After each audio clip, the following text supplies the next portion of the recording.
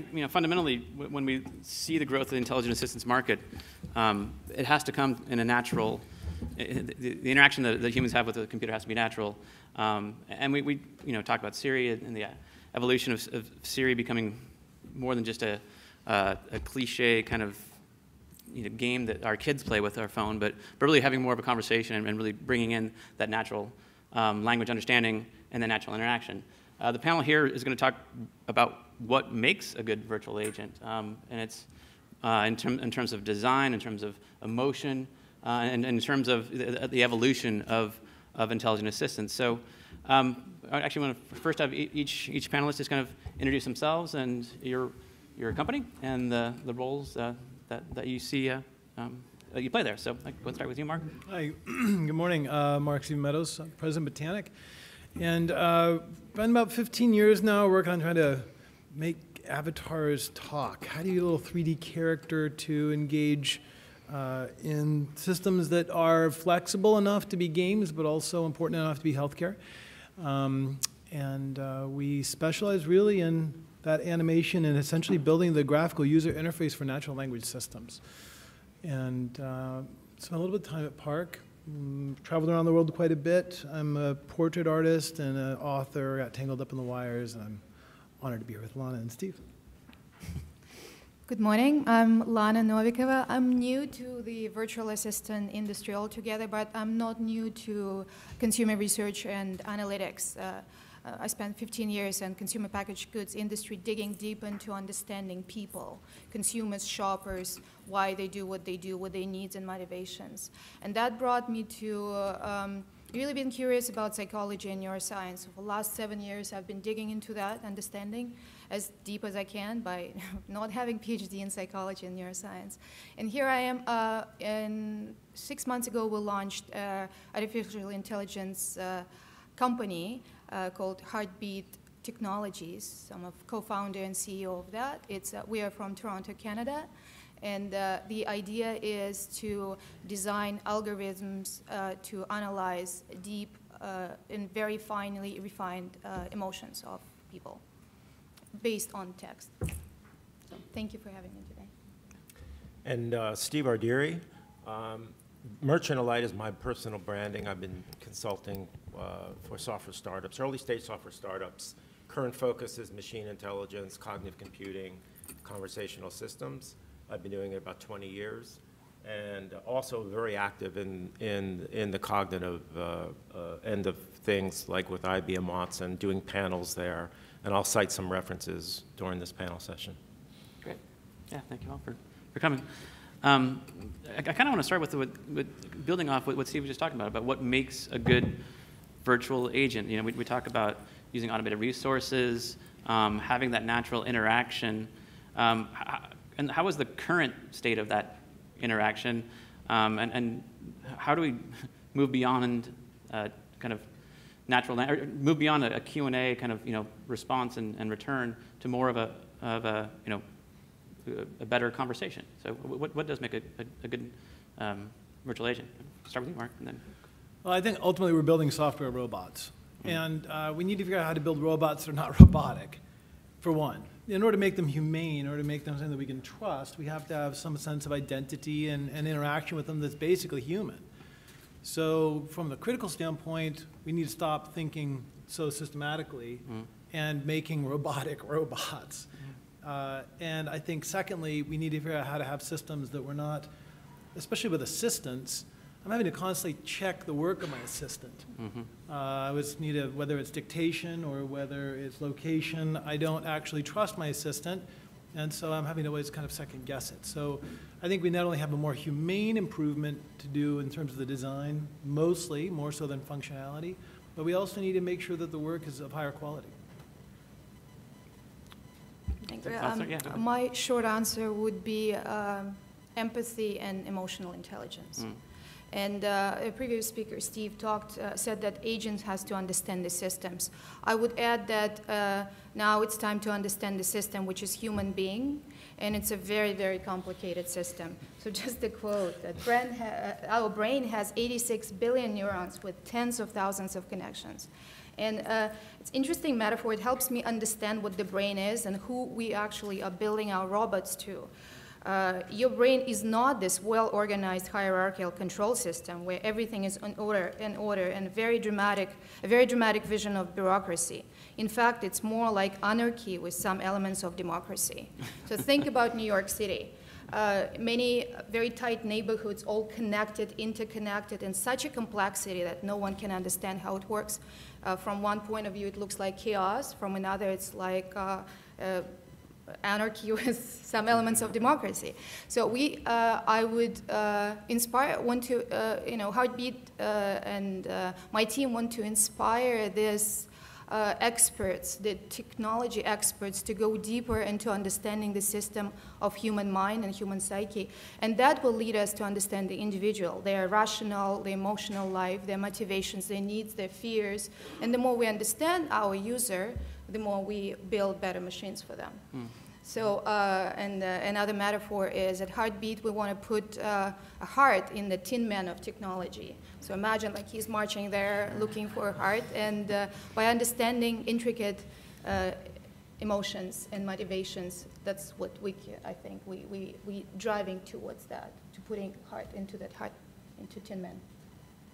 And I'll chime in here. So in addition to the very nice depiction of the map you just put up with VB profiles, the intelligent assistants, they're one of the most heavily retweeted, if you haven't seen it, and I'll just point you to the website since we're not running slides, is the machine intelligence landscape. This is done by Siobhan Zillis. You can look it up. It's siobhanzillis.com with a Z. So what she has really across the top, and this has been pointing to, is that there's a lot of core technologies needed. You know, I like the definition of machine intelligence because MI equals AI plus machine learning. And up at top, she has all the categories for machine learning, deep learning, NLP, speech. And that has to have integrated supporting technologies. This gets into a lot of the, what you're creating are really a bunch of knowledge graphs with interest graphs, with intent graphs. All of those have to be interleaved together. It's quite a challenge integrating this. And what the goal, that I think we're looking to address here is the notion of it's more than just, creating a semantic graph. What's really missing out there today, and there's a lot of startups, well-funded startups, in addition to the big players, is doing episodic memory. So you can't do transitive reasoning unless without episodic memory. And episodic memory is your memory of events, people, what occurred in the past at a particular time and place. And once you have that established, this gives you the ability to recognize relationships with inferential reasoning. And then we're on the way to actually creating these more common sense reasoning virtual person assistants. So that's, well, go ahead, Lana. I have a quick anecdote to just support that. I was talking to my 10-year-old daughter the other day, and she's a heavy user of Siri. She talks to Siri like it's your friend. And I said, Dasha, what would you want Siri to have? I'm going to talk to these people who are, people who design apps like Siri. She said, Mom, tell them to make Siri remember what I told her yesterday. It's frustrating because Siri remembers, for now, age and the name and very basic facts, right. But she totally forgets what Dasha asked her yesterday. And so that's the episodic memory. Absolutely, yeah. Absolutely. Well, and so it kind of gets back to a little bit of what Steve talked about in terms of the data that an intelligent assistant or assistant can understand in terms of, so you add location, you add, more data, more context, episodic or not, is that the issue? Is it more data input, or is it more the design in terms of how you're able to interact with that intelligent assistant? Well, it's actually both, and they're fused together. Is you need to be able to establish, for example, Google Knowledge Graph is really a huge entity graph, people, places, things. Mm-hmm. So there is some work. I mean, MIT just cited, their work with ConceptNet 5, which has the ability of a 4-year-old. So they're starting to teach. You need to interleave concepts and relationships with people, places, things, events, and that springboards to be able to design what we've been talking about, right. More of allowing you to tease in memory episodic memory, and then do some, the reasoning is really the toughest thing out there to do. Right. How far away are we from that? Well, there are, I mean, if you really look at reasoning engines, there's Cyc. People familiar with Cyc, cyc.com.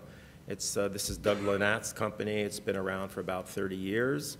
And this goes, so they actually have designed all the predicate logic in terms of, the concepts and relationships. And this is getting us closer. It's probably the closest current instantiation of common sense reasoning, but there's a lot of work going on right now from all the obvious targets and some well-funded startups as well.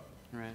Yeah, that's also, I guess I understand what you're saying, like 30, 40 years of work they've got behind that thing, and there's a real question, though, that I want to put down just to clarify this dialogue a bit, because it's like, okay, when will we be there? Or what is the intelligence of a 4-year-old? And I think that we really have to also ask ourselves, what is intelligence?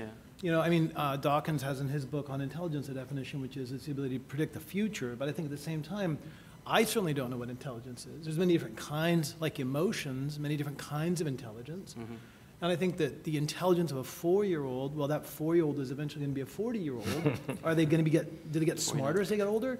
So there's experience built into common sense as well. And I think that a lot of us are just glossing over these assumptions of what is common sense, what is intelligence, and what is interaction. I think we have to get very specific about the use case and the end user, and then design from there back. So I think Cyc is an amazing system for sure. And I ask that we be specific in our definitions of these things, please, Mr. Top. Well, I mean, that's the point of this. I think we're trying to coin terms like intelligent assistance or phrases and define what those mean. And I think that's evolving. There's talking about this additionally, like the idea of artificial intelligence meant something 5 years ago versus 10 years ago versus 100 years ago. So the idea of what you're talking about is it's a dynamic, ever-changing type of environment. I want to talk a little more about the design issue, because that's obviously something you're focused on, Mark. And the intelligent assistants that we had the awards yesterday was we did look at personality. We did look at kind of like how you're able to interact. What are some of the character developments when it comes to talking to or interacting with an intelligent assistant. I think we talked about a little bit that the technology is already there. The data inputs are still coming there. The context, all of the other kind of episodic reasoning, all of that needs to be there. But is it a technology issue or is it a design issue in terms of how we currently are working with intelligent assistants? Well, I think it's absolutely a design issue at this point. I mean, we can do perfectly good natural language understanding, voice recognition, we can do text-to-speech, we can do avatar animation. Yes, things will improve. Let's look at movies as they were 40 or 50 years ago. Let's look at the beginning of the cinema, for example. Because ultimately, I believe what we're dealing with is either a cinematic art or a literary art or an intersection of the two. I'm not sure which. But the animated avatars that we make, we use camera moving and a lot of these cinematic techniques. The very first cinema example was a train that rushed towards the audience, and everyone freaked out and got out of their seats because they thought the train was going to come out of the screen. Did that movie work? Yes. It wasn't a question of the technology. We continue to improve the technology in cinema for sure, and we'll continue to improve our technologies for virtual agents and intelligent agents, assistants, whatever the hell these software robots are called. So from my standpoint, we have the technology that's operable.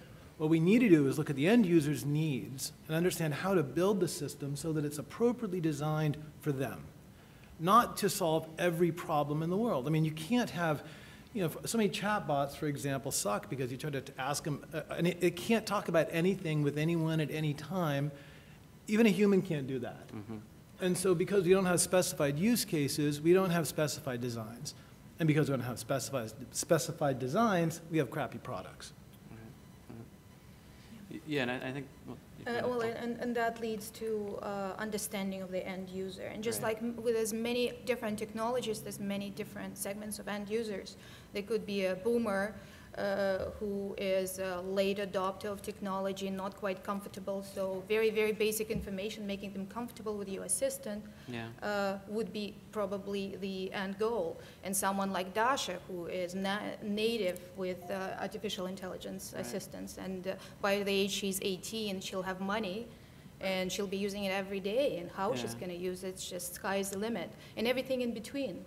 And the world is growing. I mean, now we have 5 billion people connected to the internet, and it's only growing. Just think how many of those different types of end users we are. And that technology is like one type of technology can appeal to one group, and you would lose the other group altogether. So I think the beauty of that chaos is that there'll be a perfect match for a perfect target. Right. Ultimately, how we're going to get there, we all are working on. Well, that's another question that comes up. That like you'll have one personal assistant or or intelligent assistant or a million. Like in terms of and how do those intelligent assistants interact with each other, interact with you, and that's an open-ended question. Yeah, and picking up on that, I agree. Design and picking up on what you just stated, Lana, is that AI is only fully useful when it knows you in multiple contexts. It has to learn your habits, your routine, your behavior. So there's a lot of facets, to the diamond there. And if you look at, even, the luminaries out there, like Jan LeCun at Facebook and Andrew Nigg, I just happen to have a couple of pointers. They're saying we have a long way to go, is what they're talking about, and that's problematic. Is that most of the machine learning today is mostly supervised learning, where you have to train your models, but the real action right now is going to unsupervised learning and getting into genomic, more sophisticated algorithms. But there's also addressing the whole notion of some misconceptions, which are quite interesting. And I'm just talking about a recent interview with LeCun. AI won't have emotions. They most likely will, to support what we've been talking about here. And the whole thing is that these are triggers, low-level instinctive, or anticipating, what human emotions. And it's not a matter of supplanting. It's in conjunction with. So this is all, similar to the whole notion of intelligence amplification rather than, maybe a better descriptor of it. And emotions will play a big role because of what we've been talking about here. Just to add something to this, I think what you two are making me realize is that personality is probably the user experience of intelligent assistants. That if we have a personality, we know how to interact with someone. And I think that the quantity of the intelligence or the knowledge base or the topics that we have, or whether it's the APIs that our cloud aggregator is binding to, all of that stuff is contextualized and interfaced by the personality of the assistant we're speaking with. I don't know what kind of a person Siri is, so I don't know whether I should ask how tall the Eiffel Tower is, or whether I should have her to book me a table, down the street. So I think that those elements of emotion and the elements of intelligence and knowledge are bound together by personality. And that interface then helps us build a product that is actually an assistant instead of just access to data. Right. Right. Well, and there's a continuum. We talked about an assistant to an advisor to a companion, a la her or something like that, which, of course, is in the near future. But when you do bring in personalities or emotion, and I do want to learn more about the technologies that are able to bring out emotion when it comes to intelligent assistants, what other use cases does that, what opportunity does that come up for the other use cases? We talk about customer care here, obviously, a lot, customer service, and, and within the verticals, we talk about finance and automotive or healthcare. When we do have more personality, more emotion, more true context and companionship, what are some of the use cases that are new for that? Just open it up to the panel. Go ahead. Sorry, my big ambitious dream would be to design apps for very particular use cases. For example, well, I have some background in psychotherapy. I had 2 years of practice. I understand how important it is to have that personal shrink in the pocket, let's call it that. It was something available 24/7 for you to speak into and express your emotions, say, a panic attack, a teenager before exam is having, and you can speak, and that machine would understand the emotions and just take a guided meditation and take you through a few breaths where you would calm down and feel great. in something like that. I volunteered at hospice, so end-of-life care, it's a huge need for personal assistance, for the family, for the people dying, and for everybody, for the older network. You know, the more help can be given there, the better, because humans can handle that pressure. And so the medical, I mean, the hospitals.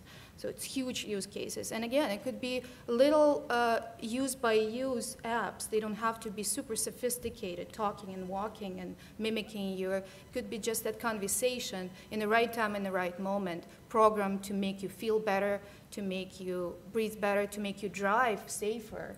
If you're in a driving, panic attack, for example, someone who can just detect it and help you calm your system down, calm your parasympathetic system down. And again, it's not rocket science, it's very simple. Right, but it's health science.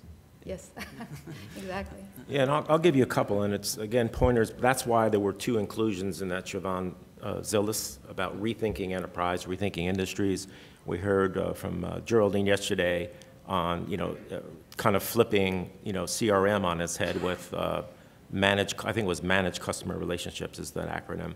But I'll give you a really great use case for the enterprise and then for the consumer. So regarding rethinking enterprise, since I spent a lot of time in that space, I think that one of the biggest ones are systems of intelligence will be replacing systems of record. So it's going to be able to combine historical context with real-time data, and then these systems will constantly learn and predict and influence the decisions. And actually, I picked this up. I don't have the source of it, but alluding to Peter Drucker's thinking, effectiveness should be a human pursuit, while efficiency should be delegated to machines. The one in the customer space, which I'm really keen on, and it's already happening right now, is how AI will revolutionize the marketing industry. And Saatchi, for example, just a couple months ago, deployed an intelligent advertising billboard at a bus station in London that judges a viewer's emotion. So it has a NLU engine for generating phrases that are constantly changing. It creates ads and images that are based on viewer response, and then they're thinking about adding live interaction and facial recognition. Coke just deployed a similar thing in a subway station. So really, there's a lot of implications for revolutionizing marketing and AI. The beauty of this is now it's out in the physical world in ambient intelligence, and the road doesn't have to go through Google or Facebook. So that's what I like. I think that the use cases for effective computing, if I can try to summarize it like that, I think are massive. And if I look at traditional psychologists such as Freud or Jung, or even folks that have looked at, some of the more counter-party groups like Joseph Damasio, they say that most of our decisions are actually emotionally oriented. That first we have an emotion, which is this kind of ability to make a huge set of decisions very quickly, and then we get down into like picking over the nits, and we use some other cognitive capacity that's much more logically based, and then like pull apart the details. But ultimately, we're emotional creatures. And so I think we have to make emotional machines. I think this Saatchi and the MC Saatchi example is an excellent one, because those advertisers understand that our decisions to purchase and move and talk are emotional. A lot of our work is based on effective computing. And please, if you don't know what effective computing is, please go Wikipedia this, because I think it's really the forefront of AI.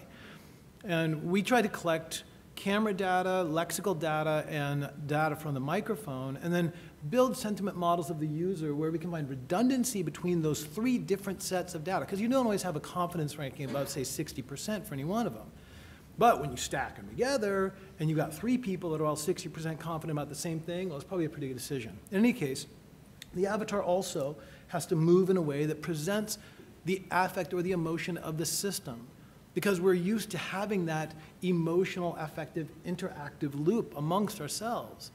So from my standpoint, there is almost any time we're interacting with one of our virtual assistants, it's a use case for effective computing. I think that we need to look at how effective computing is coupled into knowledge-based, natural language, and graphical user interfaces. So I think it's the core, it's the foundation of what we're building here. Right, right. And it's just a matter of a few years before most of us will wear some form of wearable device. And what Mark just said, think biometrics will be added to that and would be seamless. Maybe even the brainwave technologies will crack the, the effect in the brain, which is the cleanest way, apart from MRI, to see the positive, negative, high and low effect. So adding to all that, just think of opportunities that could be there. Right. Just to, and I know we need to move on quickly, and I want to open up the audience too. If there's any questions, please feel free to put up your hand, and Dan will get it. Just to talk about the kind of the personalization of the marketing and the kind of one-to-one, you're getting that segmentation. What are the challenges that does that present in terms of either privacy or making sure that as we transition to that level of interaction, that like visceral interaction with an intelligent agent, intelligent assistant. What are some of the just things, best practices we need to think about when it comes to either information, privacy, the uncanny or interaction? Just.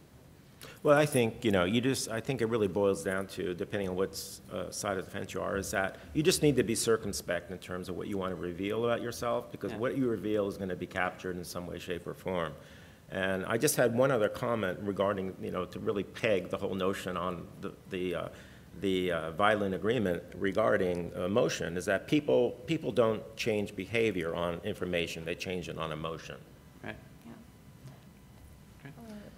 I'll just quickly add that, imagine yourself coming into a party, and how you enter naturally, seamlessly, the conversation of other people will define how they take you. So if you're awkward and you come with your agenda, here I am, an avatar, you probably won't be taken naturally. Right. So I'd say that apart from privacy and respect and trust, social intelligence is very important, how you come in, and people need to give you permission to be, do they want you to be their friend avatar, or they want you to be just a platform to enable their interaction, just a Facebook or Airbnb or Uber, which technology found amazing cases for enabling that interaction. People now want to talk to people. They want to connect with people across the world. It's a huge trend.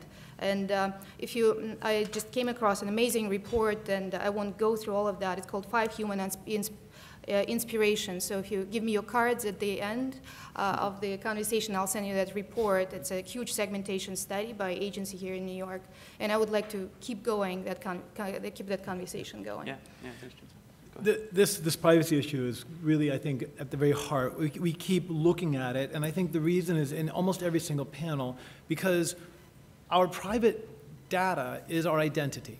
And without our identity, we can't perform in the world. And if we lose our private data, then we lose our ability to perform. But at the same time, we need to give our private data to these agents to be able to perform on our behalf. There are multiple industries within this notion in terms of things like the blockchain, where we can preserve our identity cryptographically and securely, but still have it accessed.